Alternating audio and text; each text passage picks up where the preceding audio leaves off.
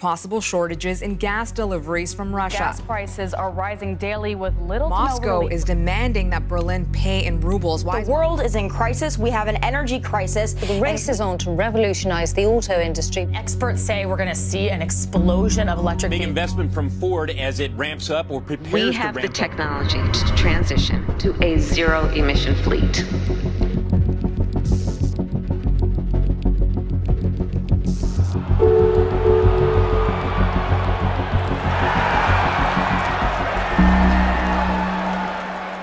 We are in the midst of a transport revolution, exceeding that of when the car replaced the horse and cart and the internet changed communication and connectivity forever.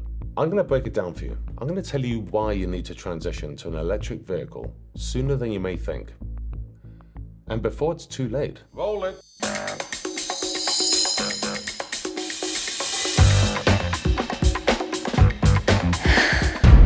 Before we jump in, let me just lay down some background. Protecting our planet is paramount for the future of our planet, and transitioning from fossil fuel energy to renewables is front and center. Energy accounts for more than 75% of the world's greenhouse gas emissions, with industrial energy accounting for 25%, commercial and residential buildings 17.5%, cooling, heating, lighting, etc., and transport just over 16.2%. Now, some data does suggest it's more like 22%.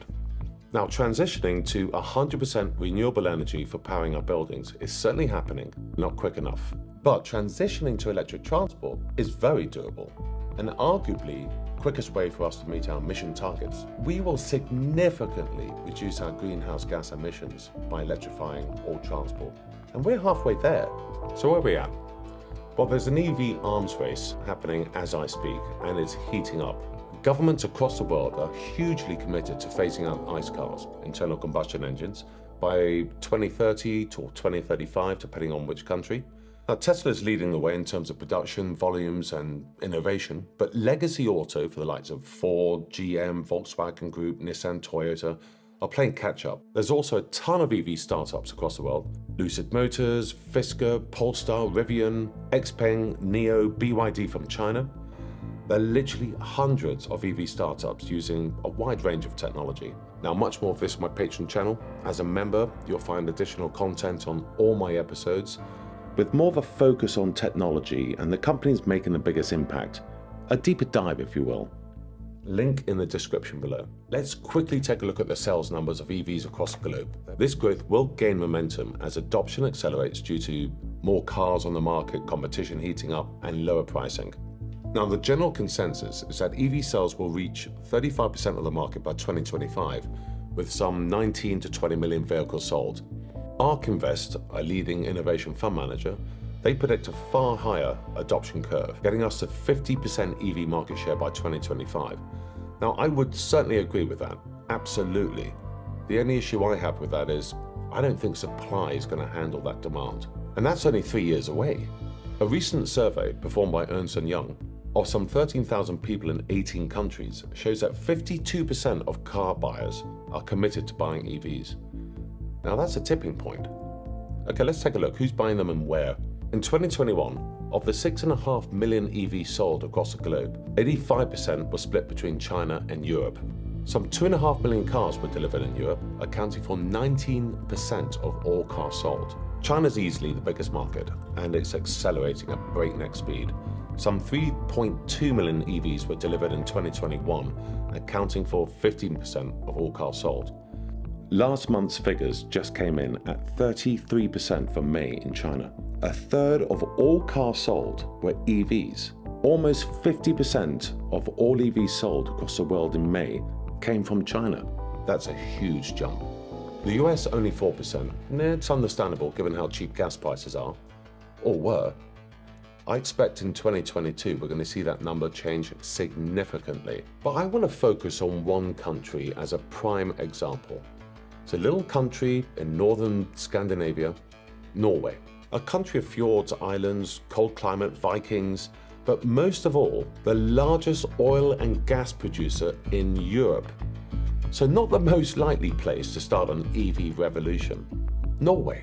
Now, car sales from March this year was 86% EVs. All this happened in just 10 years. What drove the almost immediate adoption of EVs in Norway? Primarily through strong demand-side policies. 2017, the announcement of a ban of emission cars by 2025. Government tax subsidies for EVs, well-organized infrastructure, huge incentives in place to accelerate adoption. So I think the question is, if Norway can do it, can't we? Now, I want to get into the juicy bits. What's the real benefit of owning and running an EV? Let's take a look. Number one, better for the environment. Ton. Number two, running costs. Wait, hang on. Electric motors are very simple. There's very few moving parts, really. It's just a sort of a coil of magnets. And because there's very little moving parts, there's no need for servicing. There's no oil change. Hell, there's not even a transmission. There's only one gear. In fact, electric motors just go on and on. They last forever. There's very little wear and tear. I mean, should you have a problem, higher-end EVs run servicing through an app, which runs a diagnostic, isolates the issue, an over-the-air patch is sent, et voila. And if for some bizarre reason you need a technician, appointments are made through the app, they turn up at your house, cup of tea, they fix it. Oh, how civil. Then there's a fuel saving. Well, with gas prices the way they are, no need to go into too much detail there. EVs are simply better in every way. They're a complete redesign from the manufacturing process to the car itself. The only thing complex in the damn things are, well, the computers running them. Ooh, coffee break. Now I want to talk about the intrinsic value, the true value of an EV. The technology value, if you will. Higher-end EVs are built entirely around the software package. Software handles everything and much more. Every aspect of the car is connected. Software bridges the physical dynamics and performance to the user interface that controls it. Everything in the car can be manipulated with a touch of the screen. Automated three-dimensional factory lines producing software on wheels. That's the deal here. And it's completely disrupting the auto industry. It's like what the iPhone did to Nokia and BlackBerry. Let me explain. So the heart of EVs is the software, and over-the-air updates remotely updates that software on a constant basis. So the software-first approach offers a glimpse of what your car will be able to do in the future, then almost deliver it into the future in real time. The very same car you drove out of the dealership 2 to 4 years ago is as good as the brand new version in the showroom today. A Tesla, for example, knows how to park and will soon have fully licensed autonomous driving. Why shouldn't it drop me off in front of the store and then find a parking space all by itself and then pick me up again when I summon it? Now this is defining. You're not just buying the capabilities of a car at purchase, but you're buying into a roadmap of unlimited capabilities. It's not so much the physical car, but you're buying an asset that's improving over time. I can't stress this enough, but the agility of a car being entirely run by software is critical to the value preservation of that car. Right now, I believe we're witnessing the tipping point in the market.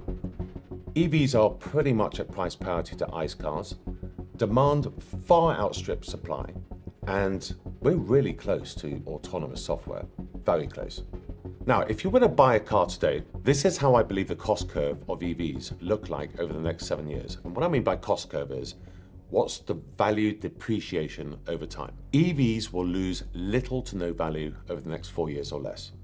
Now, supply alone cannot catch up in time to meet demand. In just 2 years, the value will start to appreciate as demand further accelerates. The increase of value past 4 years accounts for the arms race in transport as a service, or TaaS, or robo-taxis, ride-hailing fleets, as driverless cars get fully authorized and transport, pretty much as we know it, changes forever. Now, the normal value curve for ICE cars is pretty constant. We expect to lose 50% of its value within 4 years or so. The problem is, as demand for ICE cars diminish and demand for EVs accelerates, the real value curve for ICE cars looks a little bit more like this. Whilst a middle range or top end EV like a Tesla Model 3 or Y will start to go up in value. The difference between them both is 80% plus. Robotaxi fleets will add huge amount of pressure on the supply and demand gap, as fleet operators will have hundreds of thousands of block orders placed. It's a higher margin business when you take the human salary out of the equation. But just quickly, more about this phase in my next episode. Strap in, it's gonna get juicy. I'm truly concerned for legacy auto. I don't believe most of them are gonna be able to pull this transition off. So it seems I don't really believe we have a choice right now. I'm opting to buy the asset that's going to see me into the future and retain its value over time. It's a no-brainer. So next week I'm doing a huge piece on autonomous vehicles. I'm breaking it down top to bottom. So don't forget to smash that like button if that's what you're into, subscribe below, and join me on my Patreon channel. There you get access to uncut versions, all the research, additional content, and much more. So with that, peace.